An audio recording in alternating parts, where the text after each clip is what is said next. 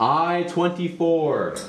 Our senior class strives to make a lasting impact on their school and community as their last year at Colfax comes to an end. For the Senior Leadership Service Project, students travel to Oaks of Auburn Senior Home to show their appreciation for the elderly. I'd hope to connect with some seniors in our community and make some new connections, hear some new stories, make some new relationships, just, I don't know, connect with the community, I guess. The seniors have really appreciated us being there.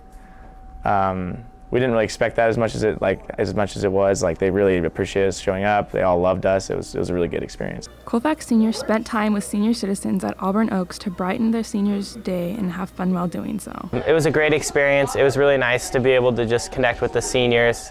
They really enjoyed it, and they always had like good, fun games there. Both groups of seniors thoroughly enjoyed the experience and walked away with a renewed appreciation of one another. What I took away from the experience was just like how joyful they were to like see all of us there and how much they wanted to interact. Colfax seniors realize it's important to give back and encourage others to do their part to connect with senior citizens and their community. I would definitely encourage other students to go visit the Oaks of Auburn. They really appreciated it, and when we were there, they really wanted us to come back. Reporting for CTV with photographer Gabe Piet, I'm Lindsay Tillman.